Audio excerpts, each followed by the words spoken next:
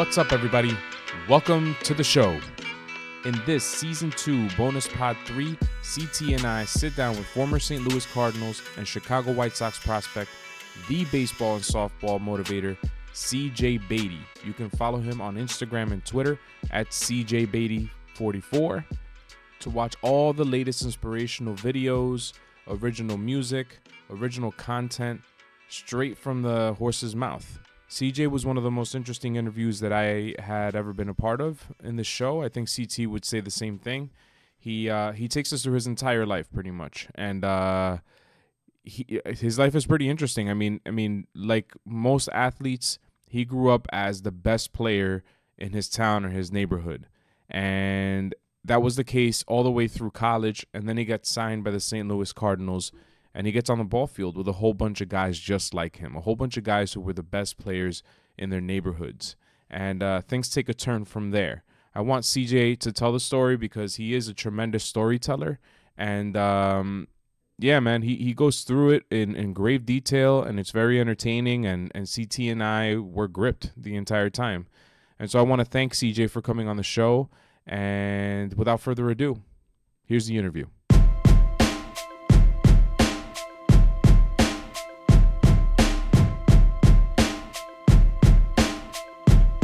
Tell us first and foremost, what does CJ stand for? I need to know your full name, man. Yep, my first name is Christian, and my middle name is Giroux, like Al Giroux, the singer. Okay. And my last name is Beatty, so CJ stands for Christian Giroux. Nice. And so, CJ, in doing some research, I saw that you were born in Winston-Salem, North Carolina. Were you also raised there? Oh, yeah. Winston-Salem, baby, you know. Winston-Salem, home of the Demon Deacons, the Wake Forest Demon Deacons. You know, I've been born and raised here in the Trey Folk. That's what we call it. If you local, call it the Trey Folk. So you were born and raised there. Tell us a little bit about your upbringing, man. Tell us about, you know, what's it like in CJ Beatty's life as a kid growing up in North Carolina. Man, growing up for me was, it was fun times growing up. You know, of course, you've had those times where you say, well, it wasn't all fun when you got told no by your parents by a lot of things. But other than that, it was pretty cool for me growing up. I was the one that was very adventurous. If I had to talk about my upbringing, adventurous. I made something out of nothing. If they kept me stranded when I was younger in a room in timeout, I was the one that was trying to build something or try to climb out or reconstruct something. So there was never a dull moment then, and there's never a dull moment now. So, I'm just a person that's always trying to figure something out and do something, get my hands on something, you know. So that's the type of person I'm a go-getter. Good. I'm a go-getter, man. What's up? That's good. And do you have siblings? Do you have any siblings you grew up with, or were you an only child? Nah, man, I'm the oldest of four, and I have two younger brothers and one younger sister. Damn, so if you were the go-getter and you're the oldest of four, what must your younger siblings be like? You know what? To be honest with you, I feel like I zapped all of that energy from them. I feel like I took it all, man, you know, because, you know, I took the athleticism. They're athletes. I'm not going to knock my brothers and sisters. But whenever we put that in their hand, it just doesn't come off as hard as I did when I was their age. You know what I'm saying? So I feel like all the ability kind of like went on my side of it. Nice. Yeah. Did you play anything else besides baseball growing up, or was it just like strictly baseball? For me, it was just strictly baseball. How about you? Nah, man, I played. Baseball is my ticket, but I played basketball, football, soccer. I played all of those sports growing up. I think the one that I gravitated to a lot other than baseball was football. But I knew I had some very caring parents that understood the process and understood what was my ticket, and they helped me to understand it. And playing football, being the size that I was, I probably could have went to a D1 double A at best, you know, in a perfect world, size university. But in baseball, I had the skill set from what I was told to be able to go the distance. So it was for me, it was an easy transition for me to say, after my junior year of playing, like, this is it, no more football, I'm focusing on my final year on baseball. So was your decision to play baseball primarily based on the fact that, as you just stated, from my understanding, that you were more gifted at baseball, there was more opportunities there for you, or is it because you love the game more than the others? I mean, I love baseball more than the others, but being a high schooler, you want to continue to play both. Yeah. What football gives you on a Friday night is something that baseball, it's like apples to oranges. But that Friday night under the lights in high school, that's a feeling that baseball can't give you in high school. Mm-hmm. That's true. It's a different level of It's a different level of intensity, and I thrived in those moments. But I had to understand that risking injury.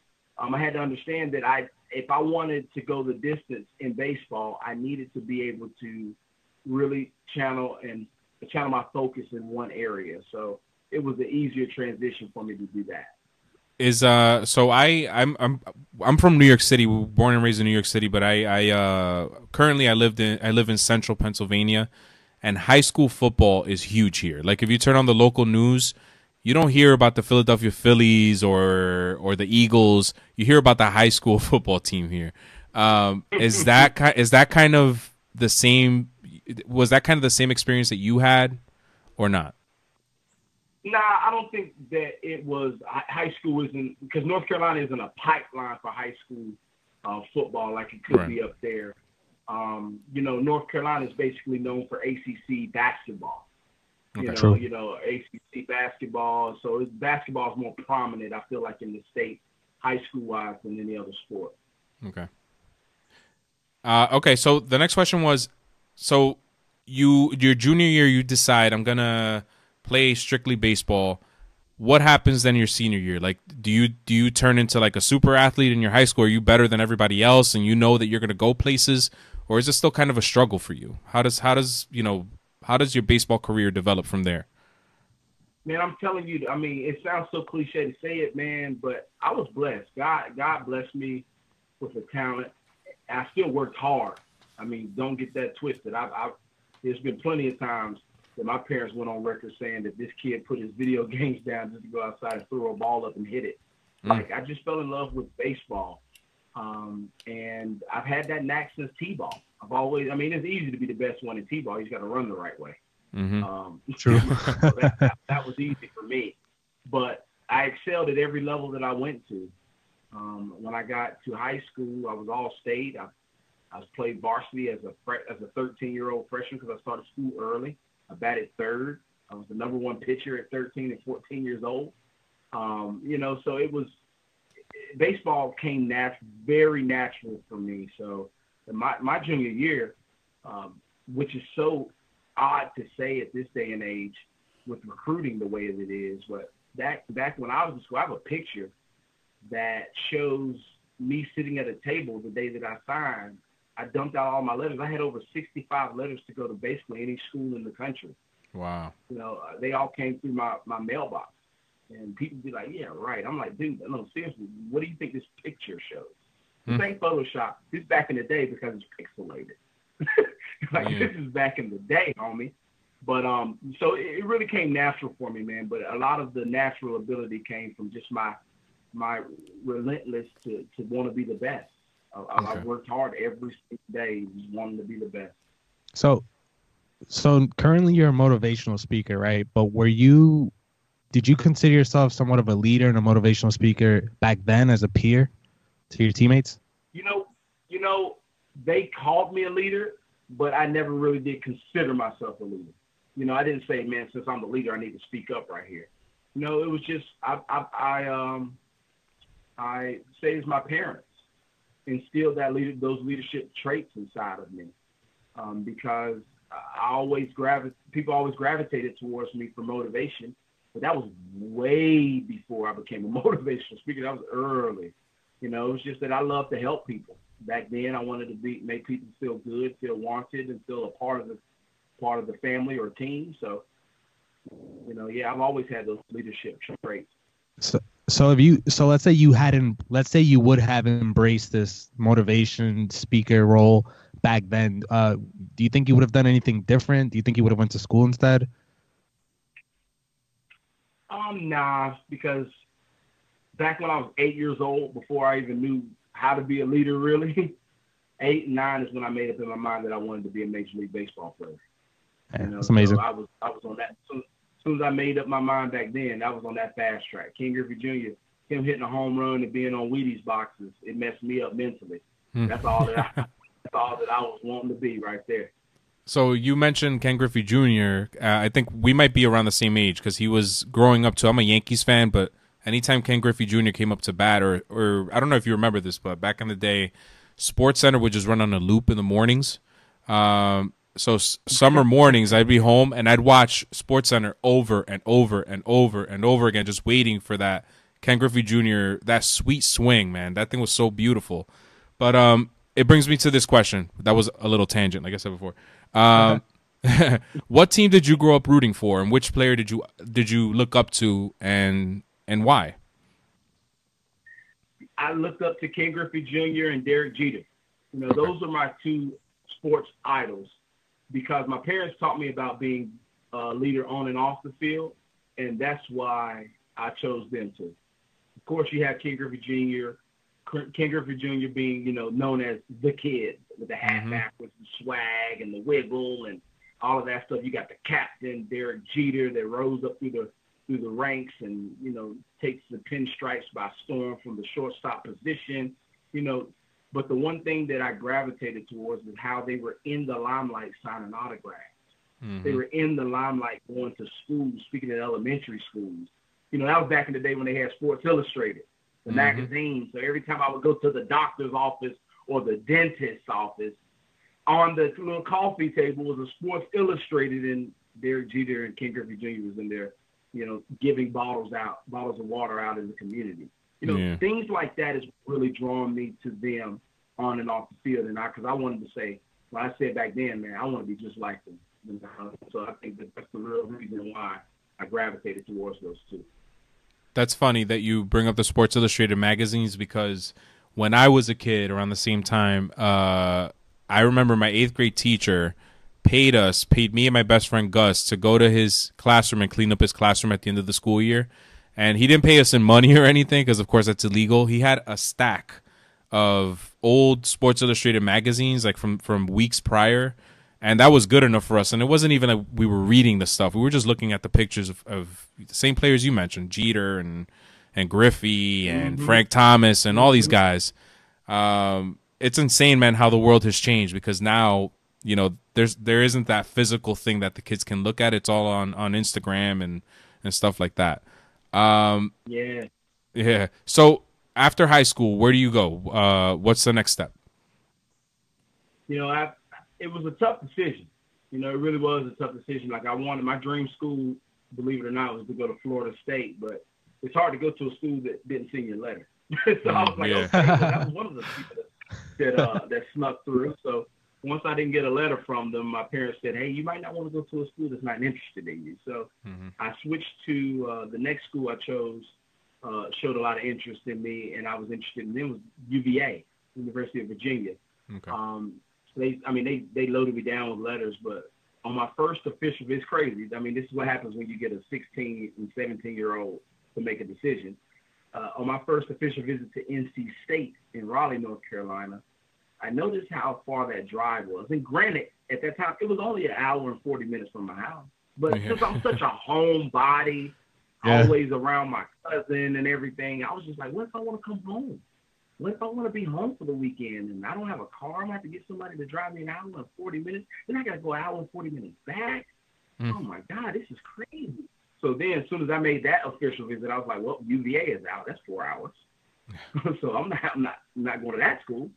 And then I said, well, NC State has offered me, but at the end of the day, it's an hour and 40. I think I might go to Elon. Elon is in Burlington, North Carolina. They're in the SoCon conference. They're 45 minutes away. That's doable. Gave me a hell of a scholarship. I'm like, man, go Phoenix. I'm on the way to Elon. In North Carolina A&T, 25 minutes from the house, D1 baseball. Gave me an offer I couldn't refuse, like the mafia. I'm gonna give you an offer you can't. So they gave me an offer of a full freaking scholarship, all baseball money. I ain't talking about piecing it together. I'm talking about all baseball money. You know, they said, CJ, God forbid you flunk out, but that money will still be available to you. That's how much we love you and want you to come to our school. You know, they gave me the, I guess I can go on record saying they gave me the Reggie Bush package, you know. Nice. Wow. You know, I was treated like royalty at that school. But it was that I fell in love. It was 25 minutes down the road, a very on the up and up baseball program that my family, church family, anybody that wanted to hit I-40 and drive 25 minutes to see me play was able to do. So that's what I was really centered around. Plus the scholarship was great. And so, you know, did any players come out of this program? Did you ever consider, you know, is this going to be the best thing for me moving forward? Or was it like any other, you know, college kid? Like for me, when I was in college, I was just trying to go one day at a time. I wasn't really thinking about the future. Was that the same thing for you, or did you still have Major League Baseball in the back of your mind? Man, Major League Baseball was always in my mind. I was that kid that was like, yo, man, you know how they in Love and Basketball, they called the girl Spalding. Yeah. You know, the movie Love and Basketball. Yeah. I was that guy. Every time I walked into a building, they nicknamed me Hollywood because I was just like, man, it was almost like in high school, I was almost like prime time Deion Sanders.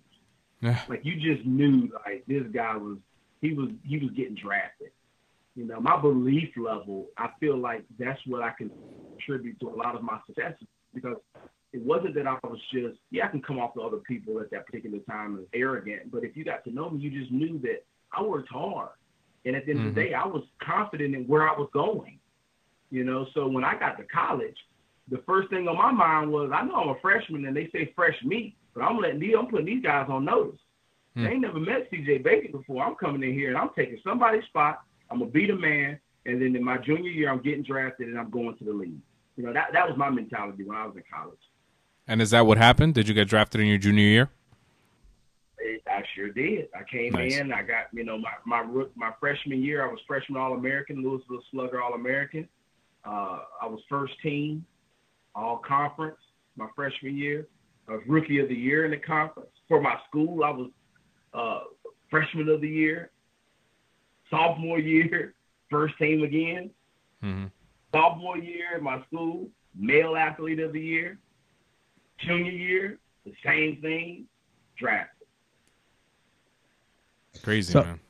So then you get drafted 2009, correct, by the Cardinals, and what was your belief system then? Like, was it everything that you thought it'd be in the minor leagues, or did you feel like I don't know. I guess what I'm trying to ask is I'm looking at the whole Kyler Murray situation that just recently happened and how had he chose baseball, he'd have to go through the minors for a couple years before making it to the big stage. Like, was the minors everything you expected up until that point? You know, I'm gonna just say this: the minor leagues of professional baseball turned me into a mental savage for success. And that's what birthed me as a motivational speaker, to put that on record. Yeah. You know, the grind. I've always grinded, but I've never grinded like that before. Because once you get drafted, you're not only just the best person anymore, you're surrounded by a lot of best people. Yeah. That's why they got drafted. So I had to take my mentality. See, what happened to me, guys, is that I got my physical ability got me there, but what allowed me to leave and not fulfill what I wanted to fulfill was the lack of mentally. Because all of my life, I've always been the best, so I really didn't have to understand the importance of growing your mentality. When I got to that level, that's what happens. Everybody's good at that level. Everybody has physical ability at the pro level. Right. But what separates them is the mentality. And at that point, I felt like I was prime time Hollywood, that I didn't need to grow my mind. But not wanting to grow my mind is the reason why I was unfortunately released at that time. And so you were released, I think, 2 years later by the St. Louis Cardinals. What happens after that? Like, where does your career take you? yeah, when I got released, that was a tragic day. Okay. Getting released and trying to figure out how to put the pieces together with no agent. I just drove 10.5 hours in my Mercedes Benz all the way back down to Florida for spring training with high hopes. You never see this coming. Then the day comes and I'm released, and a week and a half later, I'm packing my bags at the hotel, driving 10.5 hours back home, unannounced, because too embarrassed to tell people. Yeah. That's crazy. Crying. The only reason I stopped is to use the restroom and for gasoline. I didn't have to eat. I got a speeding ticket on the way back, the first one I've ever had. Like, the world was crashing down on me. But that's where I found myself in that release. And that's why I teach people as motivational speaker. It's just like you're gonna find yourself in the midst of adversity. And that's when I found myself. And at that point is when I said, look, I'm gonna dry these tears up, and I made up in my mind right then and there that they cut a person that they'll never see again. Because I'm gonna come back bigger, stronger, faster. I'm gonna come back hungry for success. And that's when the Savage was born. So, yeah, go ahead, CT. I just want to say that for the first time in this show, man, I really felt that right there. Like I almost felt like I was in that car on the way back. Man. Thank you, man. I appreciate it. What was that? Was that for you? Would you consider that to be your rock bottom? Oh yeah. That's for sure my rock bottom. That was it. That was the point where primetime Hollywood Beatty got humbled. Mm-hmm. And I had to understand that I didn't know everything. I had to have something like that happen to humble me, to say, look, humble yourself, but be hungry. Yeah. Humble yourself, but be hungry. That's awesome, man. Well, awesome that you had that realization, that epiphany in a way. I mean, it sucks that you got released. But I don't want to keep harping on the negative, but did you see it coming, or did it come as a surprise to you? No, at that time it came as a surprise. I didn't understand why they released me until I became a pro scout for the Cardinals. Okay. Like much later on in my life, 2016, when I was hired on as a scout for the Cardinals, that's when I realized why they released me. Okay. I knew. No, go ahead. I'm sorry. I knew years before. I knew years before then. Like, I kind of understood a little bit. I probably, was like, okay, I can see why they released. Okay, I can see. Oh yeah, I can see. But until I became a pro scout on the other side of the fence, a pro coach on the other side of the fence from the same organization, that's when I realized why they released me. So, sorry, man, you were saying something? It's all you. Go ahead. Yeah, I wanted to just you mentioned not having how your physical abilities got you there, but you didn't have the mental toughness to be a professional. But are you speaking more in terms of the grind of a minor league season, how you guys are always traveling and not getting the same luxuries as major league players, or do you mean more in terms of knowing how to accept failure and being humble? No.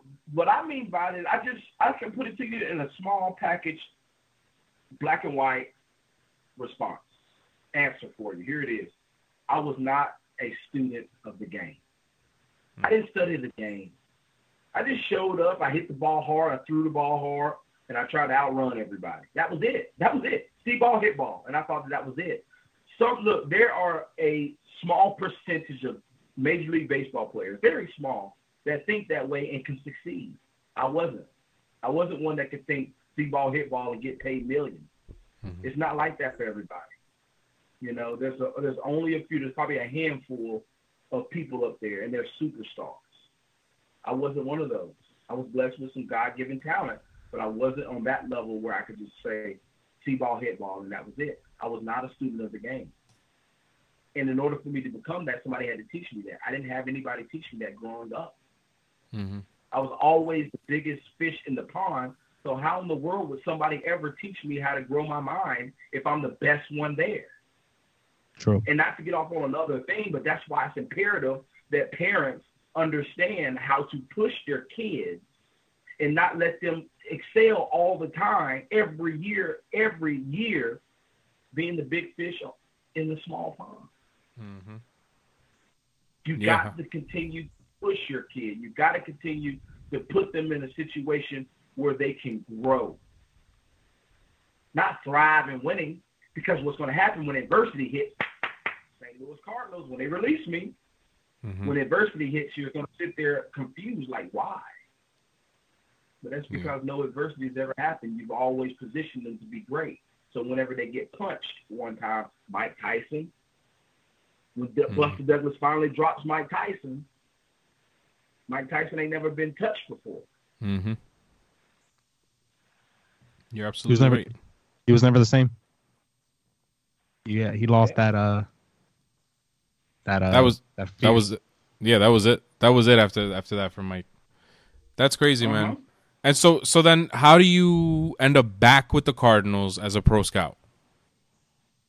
Well, I mean, just a quick rundown. So when I got released from the Cardinals, I wanted a way back. I went to independent baseball. Okay. I went down to Edinburgh, Texas. I got signed on there to go down there and play. I just thought, and it was just crazy to stay with me here. I'm gonna go quickly. I just thought all I had to do was just bang my way back, and I'll just get another scout to see me and sign me. That's not the case in baseball. It's about timing and positioning.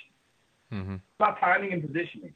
You can rake your whole life down there in independent baseball and never get a chance. So my first year, I didn't know that. I just thought, man, look, it's easy. I'm going to go down here and rake. I'm going to go find a team that I'm going to play every day. Cool. I rake.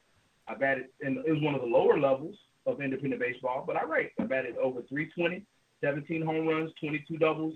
Didn't get an invite to spring training. It's cool.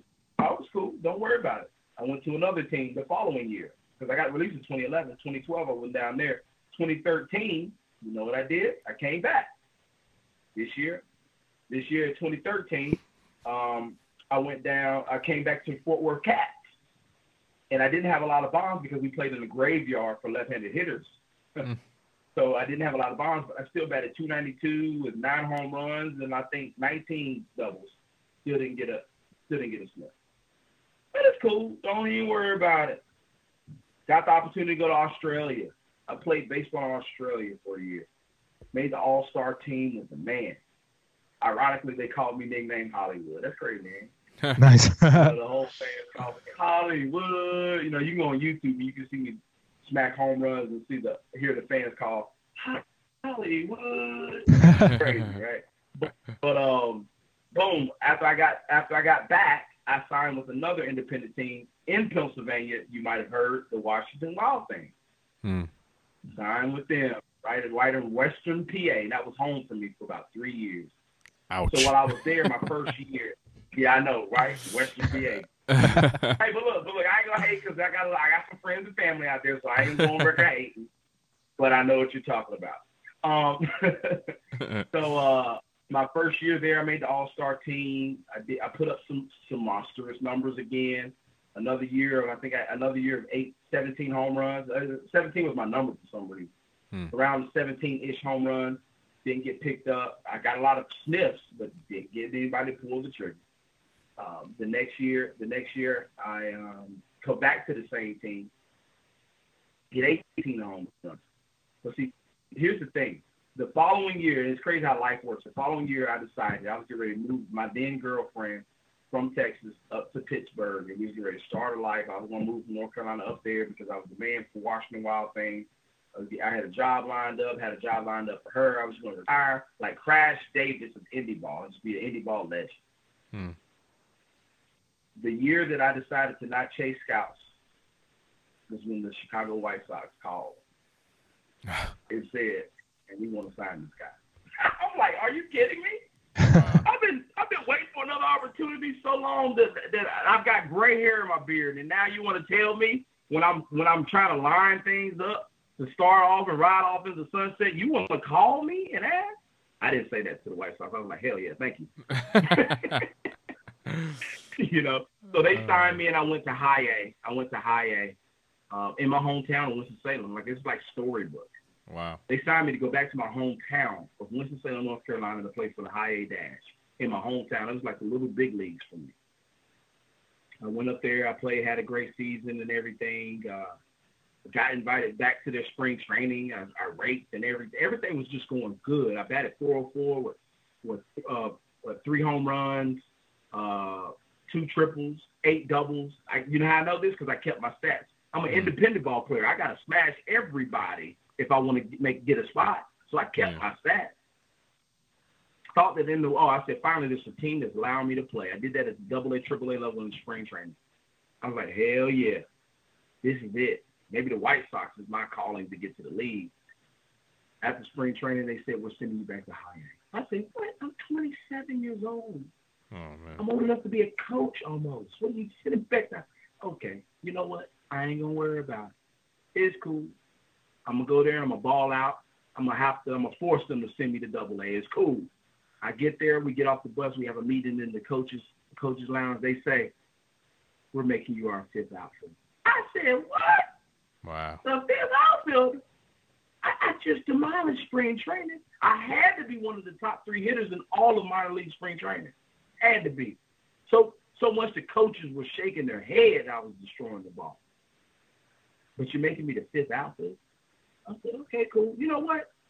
Sucked it up as a motivational guy. I said, you know what? I just need a crack in the door. That's all I need. If you're going to play me every Monday and Thursday, it's cool. On those Mondays and Thursdays, I'm going to be hell. I'm going to hit bombs until they put me on the final deal. Oh, man. You see where this story is going? But now you see why I'm such a quote-unquote good motivational speaker, because I come from stories of adversity, you know? So I kept battling out. I had to do the unthinkable. I had to ask for my release after being on the DL for 20-plus days. Wow. In my hometown. I'm in my hometown. People are traveling, coming, they see me play, and never see me exit the dugout. That sucks. That's crazy. Yeah, That's man. crazy, right? Man. So I had to ask for my unconditional release. What To go back where I knew I was going to play. Why did they put you on the DL? What were you suffering an injury, or was it just like to clear a roster spot or something? What was that about? To clear a roster spot. But to be honest with you, they finally came out and told me the reason why is just they didn't anticipate me doing so well.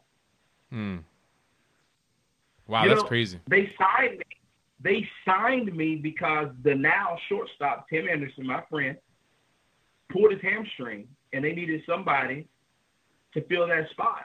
So they signed the indie ball guy. That's what they do now. They sign the indie ball guy to come fill a roster spot, because they don't have anybody. If somebody at the lower levels is making a playoff push, they don't want to break that team up. So you just sign an independent free agent. You go find the next best thing in independent ball, and you sign them. See, but what happened was they thought that I was going to come in and not hold my own and release myself. But little did they know that I came in and I balled out. So you really, you can, but technically you try to wait for somebody to slip on a banana so you can give them an excuse to release them. But I never slipped. So they kept me. They were like, man, we can't release this guy. Like, he's good. He's like a leader. He's like another coach, you know, and he's balling. But we just don't have any space for him because we didn't think he was going to make it this far. It's crazy. Yeah, it is crazy. So anyway, I asked my unconditional release. I went back to Washington because I said, man, I made up in my mind that 2015 was going to be my last year. I said, this is going to be my last year. I do not want to waste it getting splinters on my butt. So at the end of the day, I said, give my release.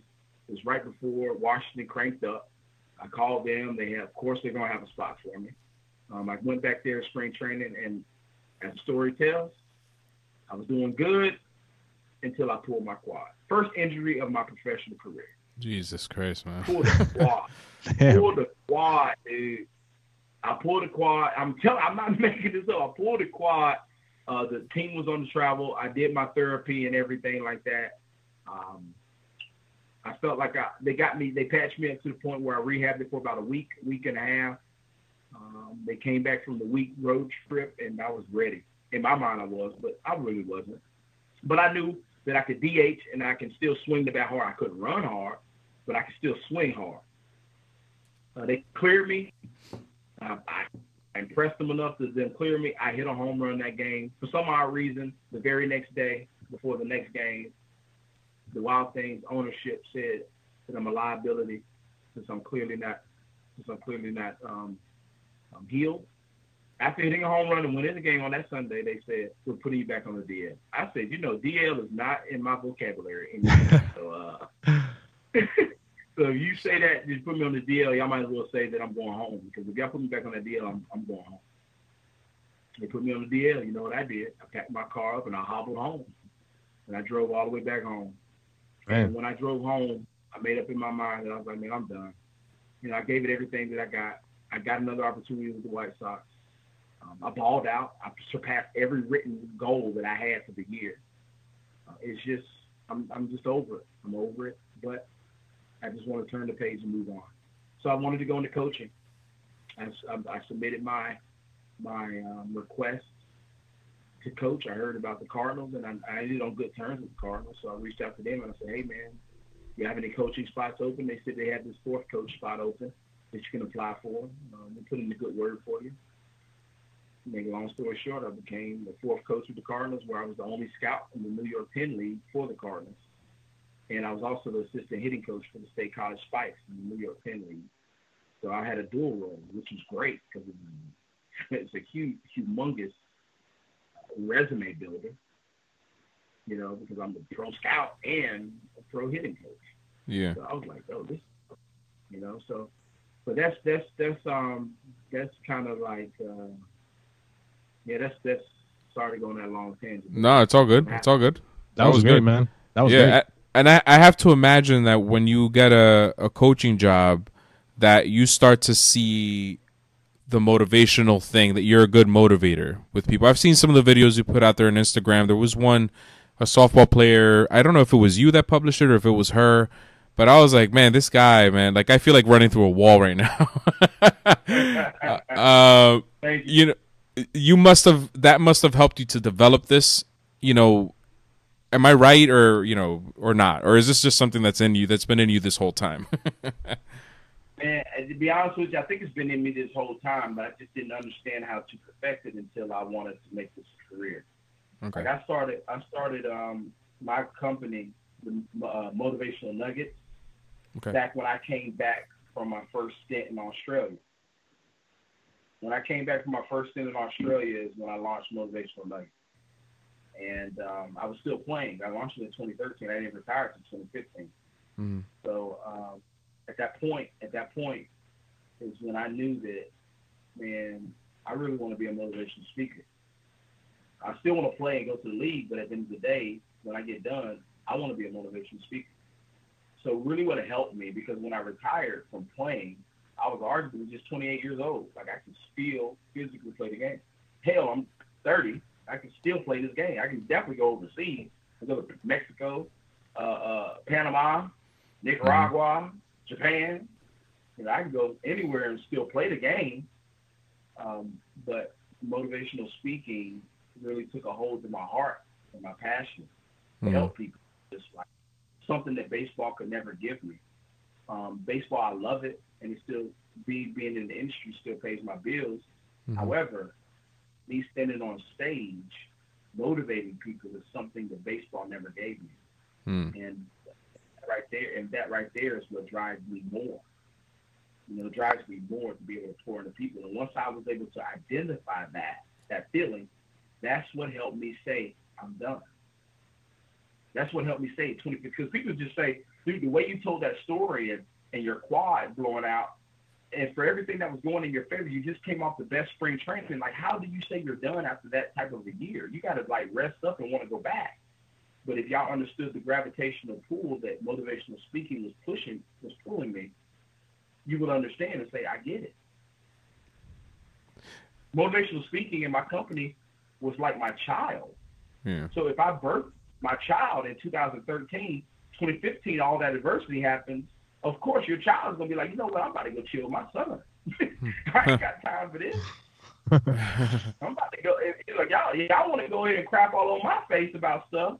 I'm about to go play with my son and help raise my child. And that's the way I looked at my business. I was like, man, you know what? I'm tired of sitting down, watching my business take the back seat. So here's a quick loaded question, and you could be honest as possible with it, or you could say, yeah, I don't know if I can answer that right now.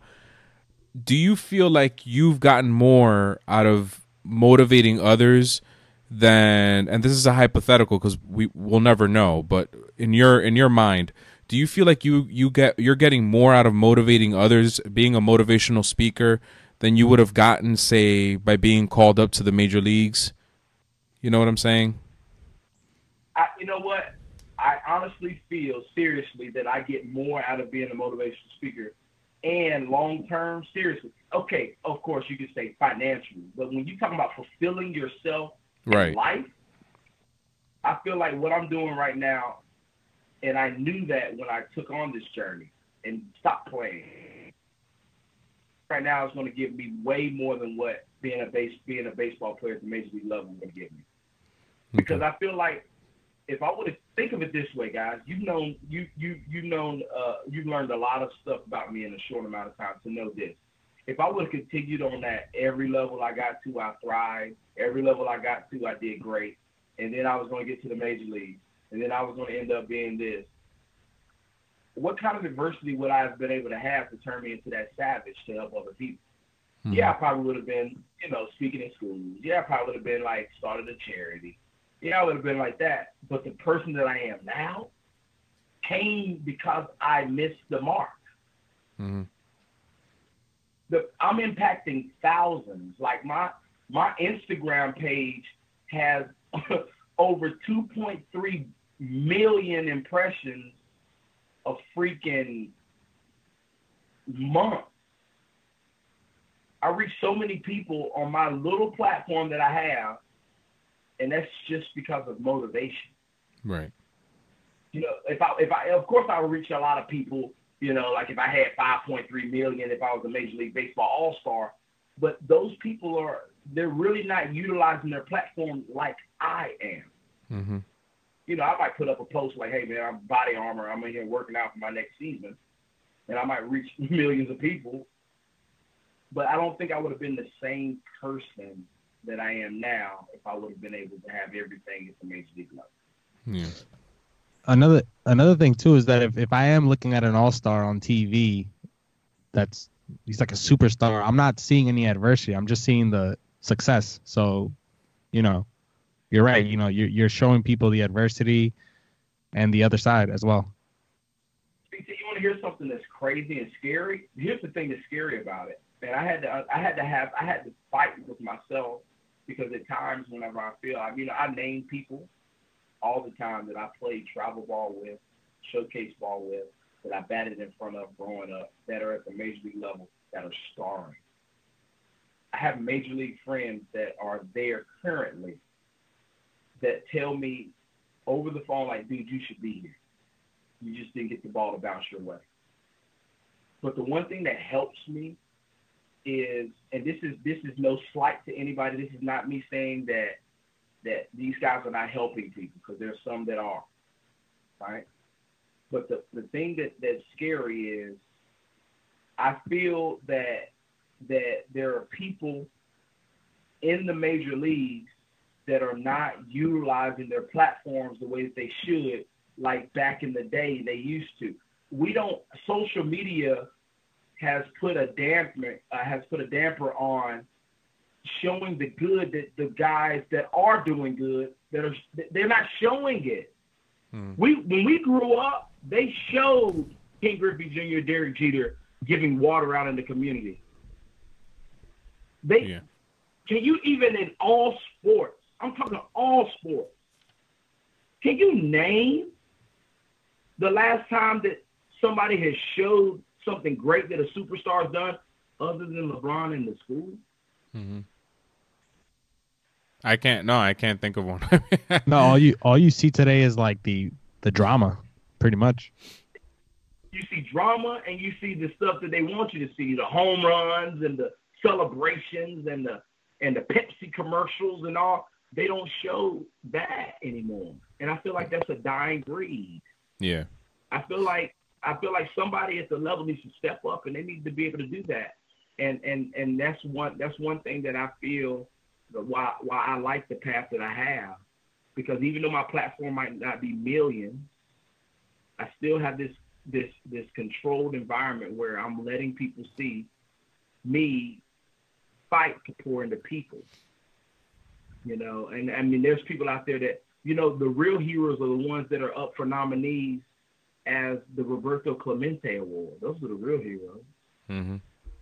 The Walter Payton Award, you know, in the NFL, that's the real hero. What you're doing off the field, those are the real heroes.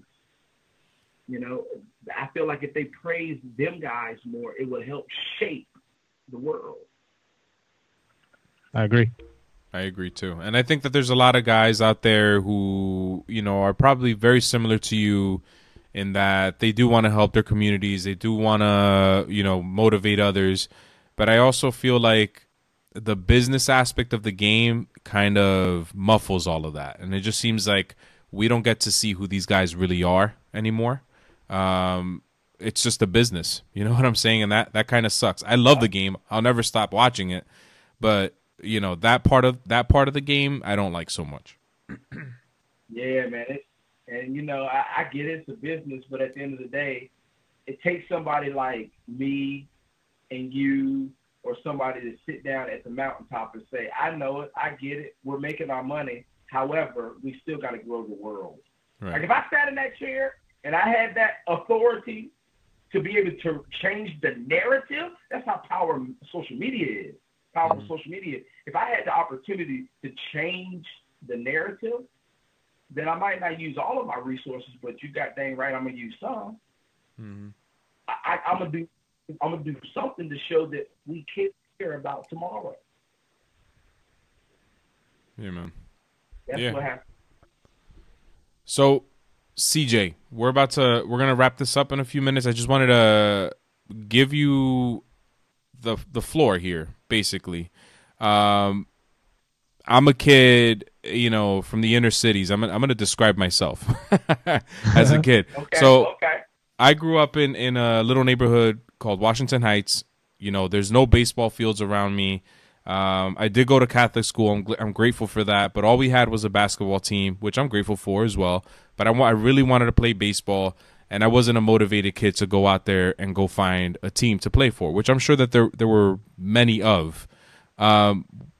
So in my mind, I'm thinking, you know, there's nothing else out there for me. You know, I'm just gonna have to wait till I grow up, and I'll follow in the footsteps of my father or something, do something that I don't really want to do, and just settle for that. What do you say to a kid like that today? You know, I feel like kids, first of all, the reason why kids have a lot of downfall in life is because of who they're hanging around. I feel like the first challenge is to really identify who you're hanging around as a kid. If you can figure out who you're hanging around and try to figure them out, what I mean by figure them out is just put them on paper. Put down Joe, Sally, Tim, DeMario, whoever it is, on paper. Put a line down the center. One side says positive, and the right side says negative. And really identify who you're hanging around. If you're hanging around a bunch of people that have a lot of negative things, you need to stop that. So I would start there. I always start there, whether they're inner city or not. It's just say, listen, we got to identify who we're hanging around. Because a lot of the times you don't believe in yourself because you're hanging around people that don't believe in you. You know, so that right there is the first hurdle to get over. I can't build you up. Man, I can't build you up right now. How can I build you up whenever you get off of this phone, you can go right back to the toxic environment? And you don't know how to get out of it. You know what's happening? You're wasting your time and mine. But it's not wasted if you know that, hey, I have direction. The first step is I got to get rid of this negative people that's around my life. So I think that that's the first thing. If you're an inner city kid, and you're listening to this and you don't have all the resources that you want, first identify who you're hanging around. And if you're hanging around nobody, then what are you? Mm-hmm. Nobody, because you listen to me closely. That saying, it makes sense. What you hang around is what you become. And if you agree, hanging around nobody makes you nobody. So what do you have to do? I'll tell you what. How about you utilize YouTube for things other than funny videos? How about you utilize YouTube to look at drills and things that you can do for free? YouTube is free, people, and we act as if it's not. It's free. Google is free. Mm-hmm. Wi-Fi is free at McDonald's. True.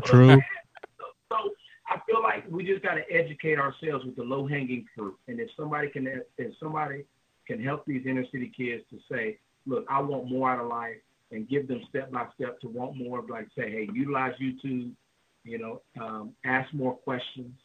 Don't be afraid to ask questions, because the only way you're going to get to an answer is by asking. The only way you're going to get to an answer is by asking questions. Just really empower them to want more out of life. Once you can start a kid wanting more out of life, then life's law of attraction will start attracting them towards success. It'll pull them towards success. Nice. Yeah, CJ, thank you so much for coming on the show, man. This is CJ Beatty. You can follow him on Instagram at CJBeatty44. I believe it's the same handle on Twitter. Am I right? Yes. Same handle on Twitter at CJBeatty44. He's the baseball and softball motivator. I was gonna call you a life coach, which you are, by the way, right? Yeah. And yeah, man, thank you so much. You guys have to follow him. The videos he puts out there are very, very inspirational. And a lot of times you hear from athletes in terms of, showing you what their success is. Like CT said before, you only see what their success is. You don't see the grind. And I think that CJ Beatty shows you the grind a little bit, shows you when people are down, how they get themselves out of it. And like I said before, makes you want to run through that wall and do what you need to do to get where you want to get. So CJ, thank you so much for coming on the show. And I hope that you'll come back on sometime soon. Oh, yes, sir. It's an honor to be on, guys. Thank you. You and CT, man. Y'all do a hell of a job. Thank you. Thank you, CJ. Thank you very much. That was CJ Beatty, CEO and founder of Motivational Nuggets. They call him the baseball motivator, the corporate motivator, the softball motivator. He was a 2009 MLB draft pick. And most importantly, he's an all-around good guy. I really loved and enjoyed speaking to CJ Beatty. I hope you guys go out there and follow him on social media. He's on Twitter and Instagram primarily at CJBeatty44. I'd love for you guys to visit his website, cjbeatty.com. Show your love, show your support. This guy is the real deal. And thanks again for listening, guys. Welcome to the Show is brought to you by Audible. Go to audibletrial.com/welcome to the show to get a free audiobook download and a 30-day free trial. And for more exclusive deals, like 10% off of KD custom kicks, where MLB players like Aaron Judge get their custom cleats, or other sneakers, visit WTTSpod.com/save. The music, as always, is by Vian Varga and Rapturnal music by Naughty Productions, and our artwork is by Luigi Gomez. Thanks again, guys. Peace.